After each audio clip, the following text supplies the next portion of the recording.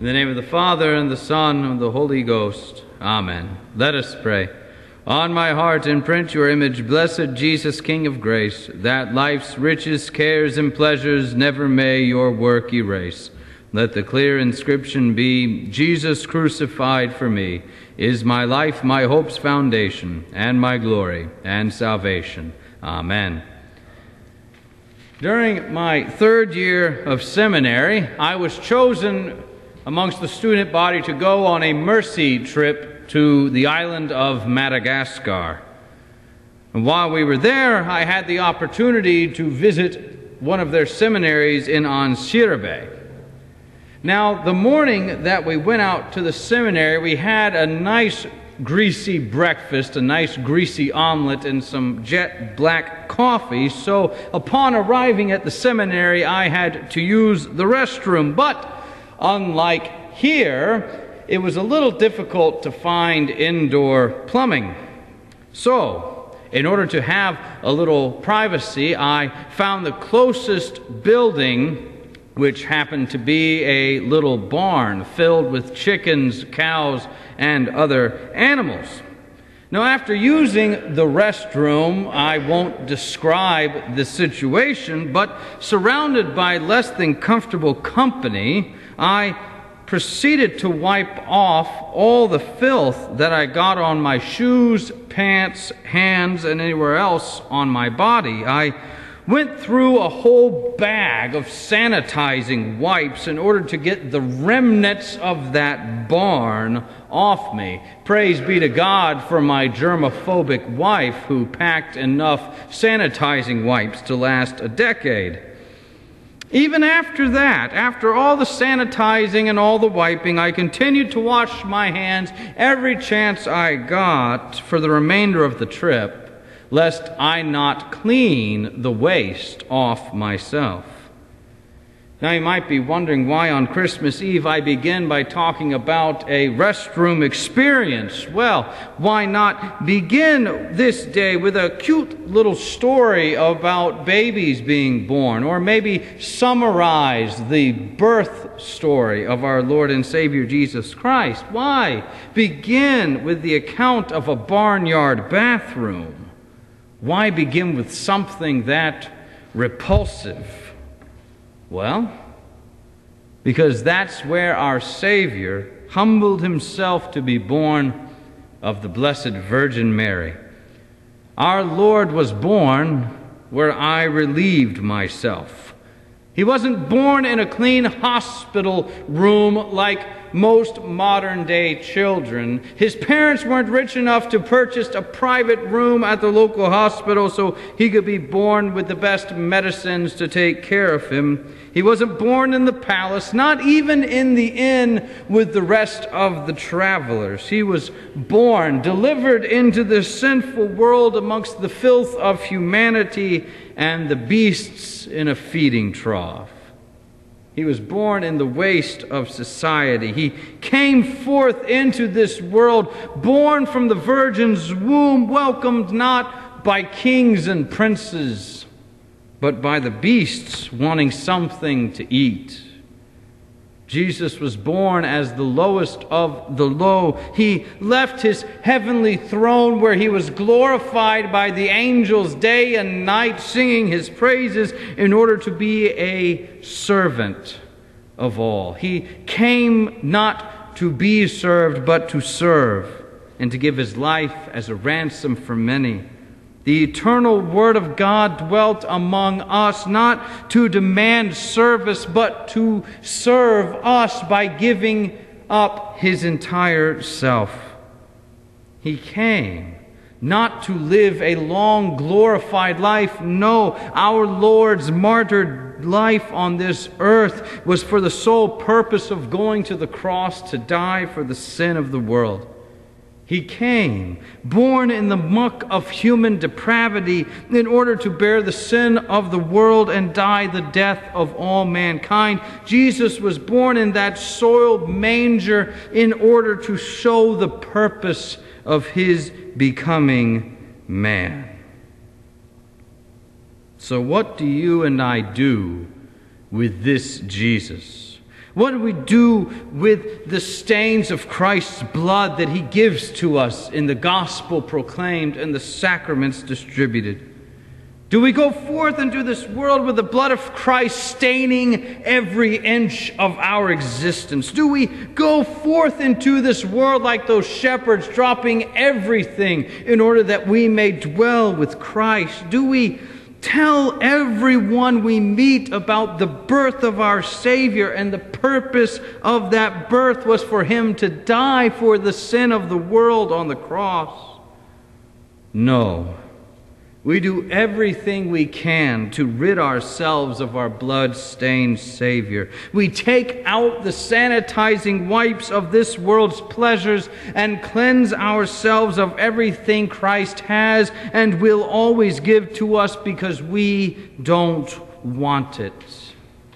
We treat the forgiveness of sin that Christ gives us the same way I treated the filth I got from that Malagasy barn.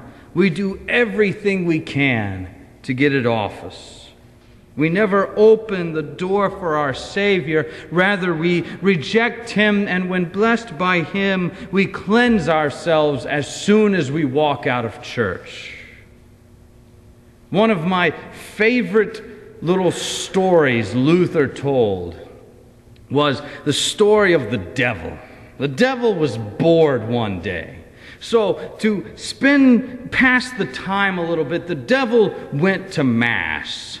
And he stood in the back. He stood and he watched everyone as the liturgy of the Mass continued. And it got to that point in the Nicene Creed where it says that Jesus became man.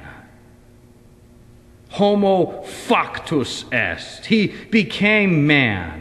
And traditionally what you're supposed to do when that part of the creed comes up is they're supposed to genuflect. Get down on one knee. Not just bow the head a little bit, but to get down on one knee. Not doing a Tebow or something like that, but getting down on one knee because this God, the Word made flesh, became man. Therefore we genuflect.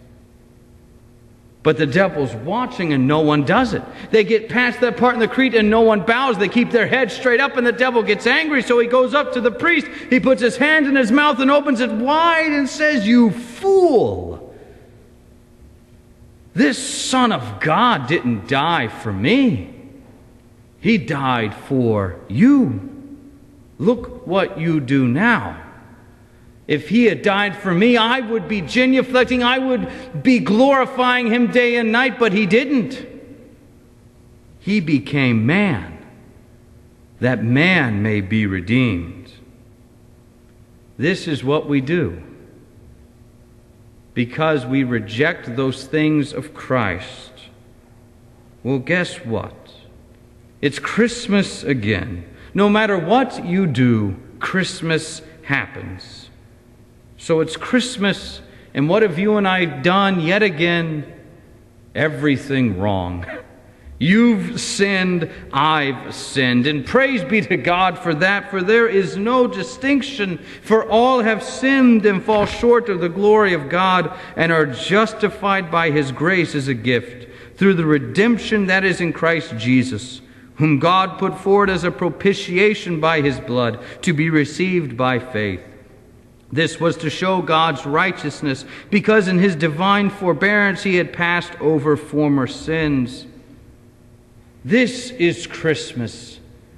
Christ has done everything right. We've spent a whole other year messing up yet again. New Year's resolution failed. Sin continues. Bad practices continues. We have messed up yet again, but praise be to God, Jesus is the righteous one. The righteous one who humbled Himself to be born of a virgin, that you and I may be delivered from sin, death, and the power of the devil.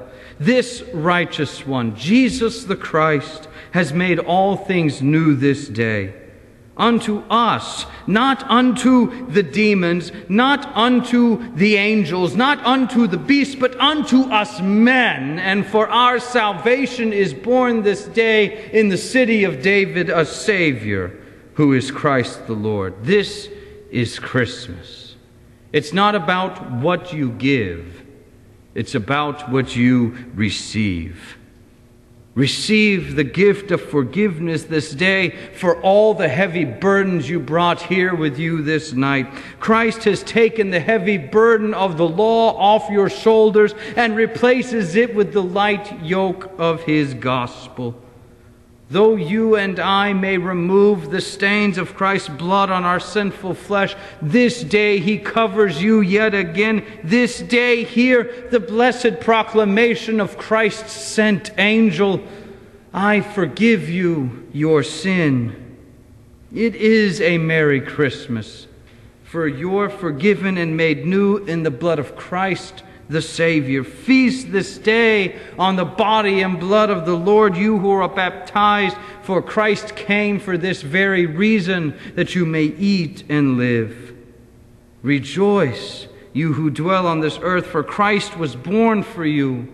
He died for you, and He is risen, that you too may rise on the last day and join with the heavenly host in the unending praises to our newborn King. Hallelujah! Christ Jesus is born this day. What a good thing it is that the eternal Logos, the eternal Word of God, became man. Dwell on that. I don't know how we can get past it. It is such an amazing gift that we are free. Free from the tyranny of the devil. Free from the bondage of sin. Free from the curse of the law. Because the Word became flesh, dwelt among us, went to the cross, and is now risen for us. In Jesus' name. Amen. Glory be to the Father, and to the Son, and to the Holy Ghost, as it was in the beginning, is now, and ever shall be, world without end.